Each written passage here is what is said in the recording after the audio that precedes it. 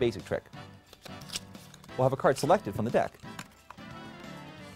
You show the cards are all different. Give them a quick shuffle.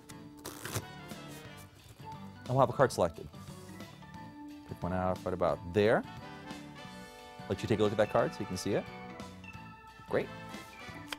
The card is returned to the deck absolutely anywhere we want. And the deck is very fairly shuffled. The deck is cut, shuffled again. In fact, the deck can even be handed out, and someone else can cut the deck.